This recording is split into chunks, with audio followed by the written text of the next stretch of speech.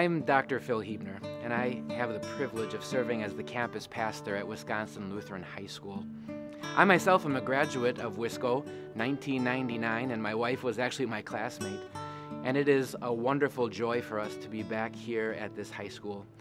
We would not be the people that we are today if it were not for Wisconsin Lutheran High School.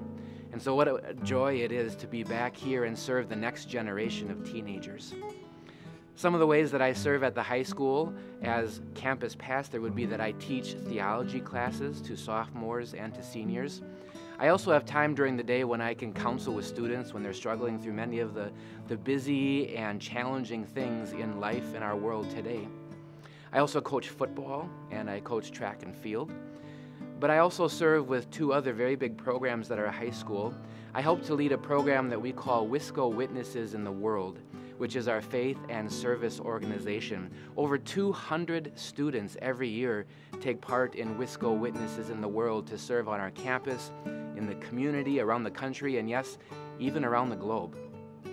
The other really big program that I love so much and is near and dear to my heart is our mission trip program.